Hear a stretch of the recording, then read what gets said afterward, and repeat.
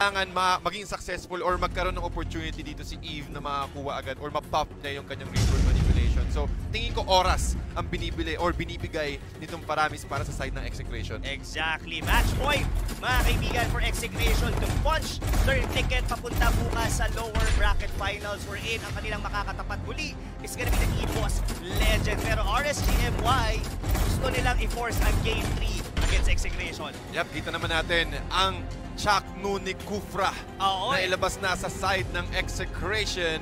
Tingnan natin kung paano papalagan ng RSGMY ang Execration as we head into the land of Dawn. Pero medyo tumatagal yung yung black hole natin, yung warp portal. Kasi china-charge pa yan with a 30 watts battery coming from Oppo VOOC. Ito na. Paso. Live life at full speed. Yeah. With Oppo A94. As we head into the land of Dawn, again mga kaibigan, match point para sa Execration at ang RSG naman naghahanap ng pang-tabla sa Execration. And again, ang ating highlight players, Kaiser and Kelra, nagagamit naman ng Harith. And also Zakus and the rest of the crew, gamit pa rin ng Popol and Kupa. Ano kaya yung magiging posibleng entry dito ng RSGMY since napapansin natin na more on ultimates din ang bala nila against Execration. Looking at the draft ngayon dito ng RSGMY, they are far superior in terms of poke damage. Of course, ito yung bite nito ni Zakus with the PNK together, palalo na pag nag-level 4 dito si Izanami. Pero meanwhile, on the top lane, same yung ikot ni KelVJ after getting the orange buff. Kinukuha niya muna yung Crammer and the Ursa, hindi niya pa, or rather dinidisregard niya muna yung purple buff. Ang magiging entrada ng RSGMY pag nagkaroon ng mga teamfights is yung Alice, tapos sasabayan nila yung real-world manipulation using yung Feathered Air Slug. Agree. Siyempre, meron silang Granger for the reach. So, ang tinatansya kung gagawin ng RSGMY, medyo reactive sila sa ngayon. Hintayin nila na ang mauna yung Execration. Kasi yung Execration, pag sila yung nauna, parang sila yung lugi. Kasi pwede lang iwasan yung kanilang Cold Altar o yung kanilang ultimate na real-world manipulation. Yep, at nagkaroon tayo ng unting aggression sa side ng RSG.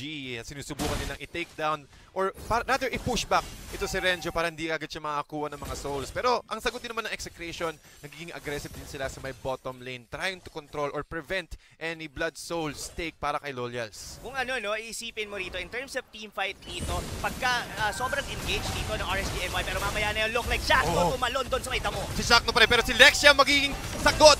KelVJ makakakuha ng first blood and for safety precautions, sinapag din ng Cold Altar dito ni Renjo.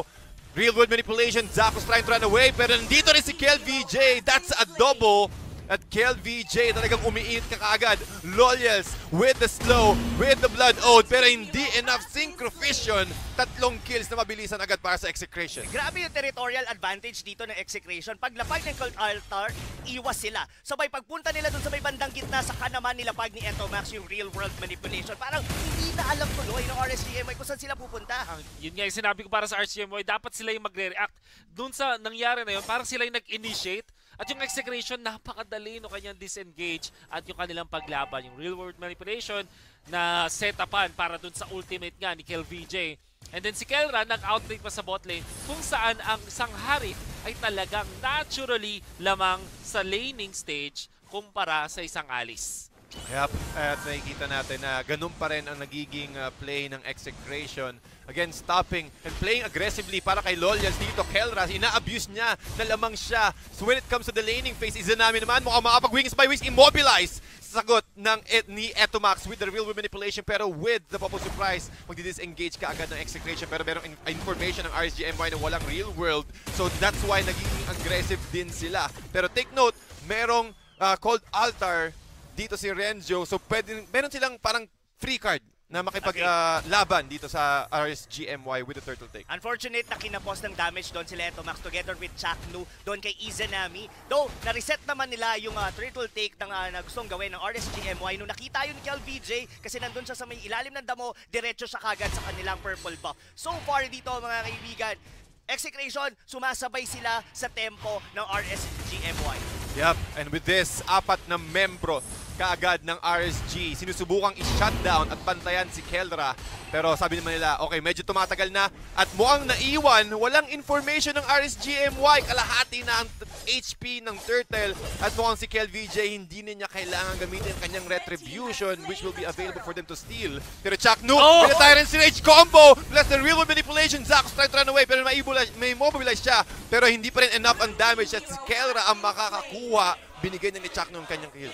Outmaneuvered ang RSGMY sa gulo na ginawa sa may bot lane. Naka-sneaky place ito si KelVJ. Kasi nga naman si Kaiser, hindi rin siya makapwesto. Tinatauhan din siya ni Renjo. So yung man-to-man na defense ng Execration. And kung isipin mo, it's a perfect real-world manipulation. Yes, hindi nga tumama sa, o hindi na untog sa pader doon si Zakos. Wherein na slow lang siya papasok doon sa may outer turret sa baba. Pero sobrang sakto. Kahit may flicker pa doon yung PNK nandun sa mismong dulo na pick up siya ngayon doon ng mga members ng Execration. The only reason na nakatakas yung Alice is dahil may flicker siya. Hindi na siya tumaan dun sa gilid ng real-world manipulation. Imagine na force na naman nila yung flicker dito ni Alice sa lahat of things na okay na magawa. Called Altar, saktong-sakto, pero mamatay din siya dito. Tinitignan natin kung makakuha siya ng exchange kill, pero dito man sa may middle lane, KelVJ, with the help of Etomax Slow, with the Ice Queen 1, makakasecure na naman sila ng kill. And Loyals looking for more. Realwood manipulation ulit. Here comes round 2. Chaknu, inumpok sa pader si Loyals. Mukhang hindi ata siya makakatakas. KelVJ getting another double kill here. Izanami hindi makakalapit, pero election naman with a nice turnaround. But with the HP, not in the shield, not enough damage ang sagot ng RSGMY. Sipin mo yung ligtas ka na. Ginawa niya kasi nag-fade away siya, tumira siya ng bola, tapos tinabakan niya yung Cyclone Eye. So dumaustos talaga siya, saktong-sakto kay Chakno na stun at na-connecta nga dun sa pader. The damage output mula kay Etomax and KelVJ enough. Yung Alice na nahihirapan sa ngayon. Clock of Destiny pala ang kanyang item, 6 minutes in and 0-2 ang kanyang score. This is not a good sight para sa RCMY gold laner.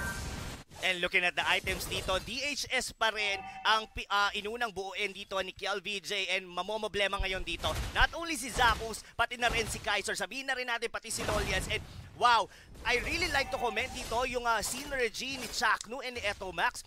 Once na nilapag yung real-world manipulation, lagi may kasunod na Tyrant's Rage. Pero Chaknu mo makakatakas pa and not enough range. Pero with the Tyrant's Rage, Kaiser, with the split, pero not enough damage. Tingnan natin kung makakakuha sila ng isa sa may gitna. Zakos with the immobilize for Etomax, pero enough na rin yun para ma-pushback ang RSGMY at mukhang sila makakakuha. Chaknu mukhang delikado pa with the burn from the cursed helmet. Kaiser will still get it, pero ang sagot naman ng Execration, amin ang Turtle. That's gonna be a good trade para sa side dito na Execration. Though, Loyals hindi na muna siya sumasama dito sa mga team fight and just doing Alice things. Kiniklear niya yung may bottom lane dahil hindi naman nakakasama si Renzo. But look at this! Uy, with the Blood Oath, hindi tumama ang Bell. Abang si Renzo naman, sinusubukan niya i-save ang tier 1 turret. Pero ang sagot ng RSG, dito naman kami sa may purple buff. Execration, sinusubukan niya na makipaglaban. Mukhang si Zach, or rather si Lexia nakakuha nung buff. That's right. Cooldown ang kanyang Retribution, pero madi-disable ng bahagya, ng unti ang si KelVJ without the purple buff. Napakagandang move coming out from RSGMY. Nakapag-push sila sa may mid lane. Ginamit din nila si Alice.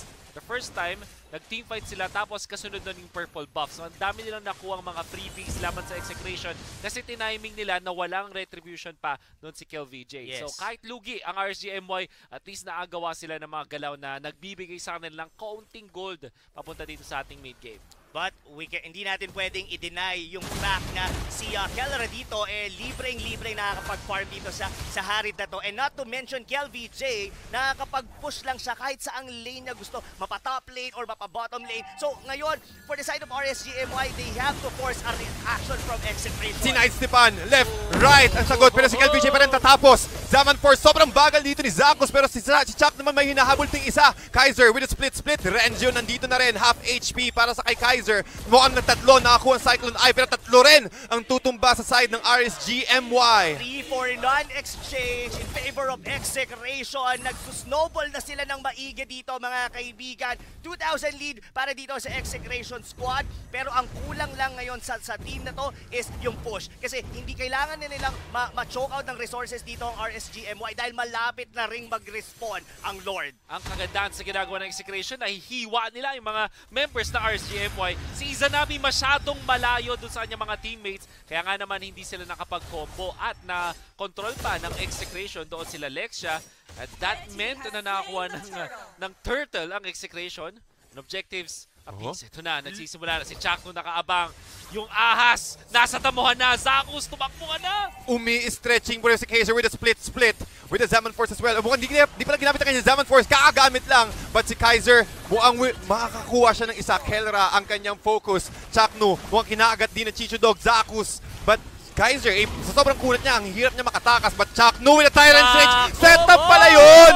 Yun pala yun. But grow as a player. Para kay Lolias, masisecure siya ng Synchrovision ni Kelra. Zakus trying to run away. Pero si Kaiser naman ang magiging next target nila dito with the slow from Etomax. Dalawa ang makakuha nila. Isipin mo yun, natiis lahat ni Chakno yung damage na yon up until doon sa may Lord Pit. Dinikit silang dalawa doon sa pader. Sabay out with the flicker. At napasama pa ang RSGMY. 2-for-none exchange muli para dito sa teams from Malaysia. Napakatalino pag-take. Feathered airstrike. Mukhang makakahuli naman si Lexia.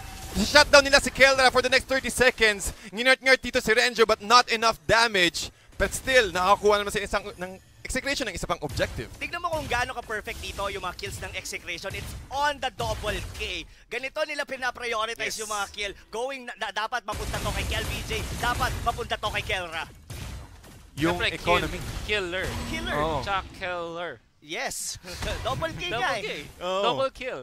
Double kill. Tingnan mo naman dito ang RSGMY, nag-ahanap pa rin sila ng pwedeng mahuli.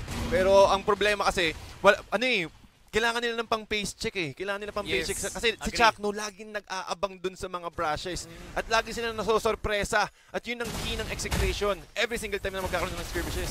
Holy Crystal kay Renzo. Wow! Masakit na. Ayun no! Nakita mo yun? Ang sakit! Almost quarter HP ang naiwan dito. Kaiser trying to run away. Pero sabi ni Kelra mo ang hindi ka makakatakas with the Void Crystal Assist para kay Etomax. Si Chakno nag-i-stretching ulit. At papunta dun sa Lord area. Yun yung sinasabi mo, Wolf. Kontra eh. Kinontra ang maigi nung Paramis nun yung glue. Oh, feathered airstrike. Pero ang bilis mag-disengage ka agad with the movement speed from Renzo. Pero tinatapos din ng Execration ang Lord.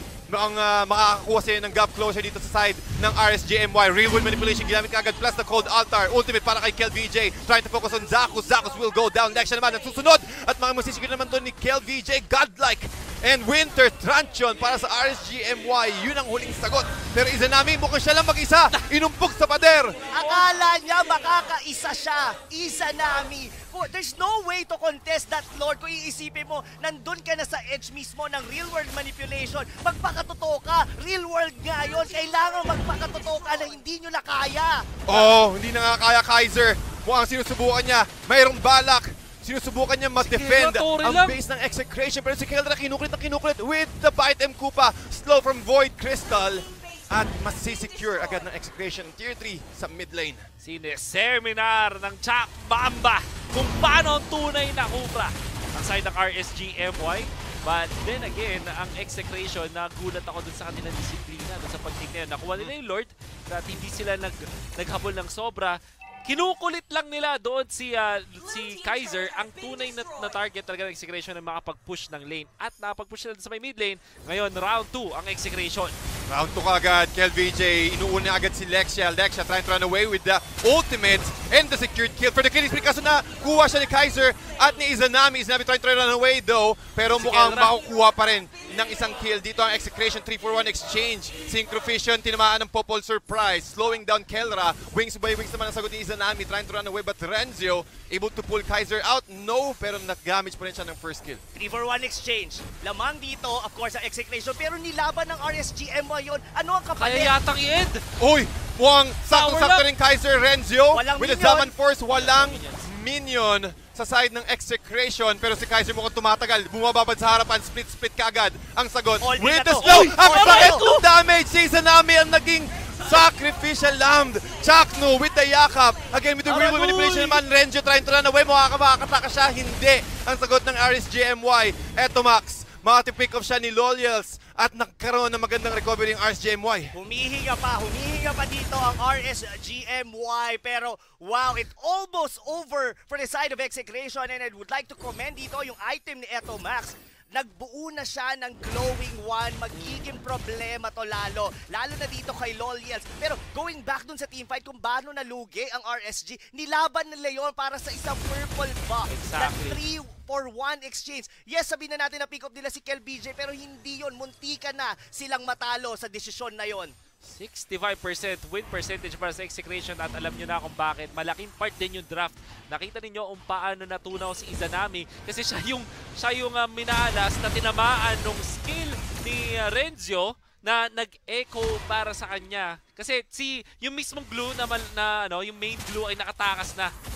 Loyal sa magiging target, half HP, flowing blood to disengage. Bottom ko pa naman ang sagot dito ni Zakus. Pero ang Execration moving as 4, trying to trap someone. Habang si KelVJ nasa taas, may speed push lang.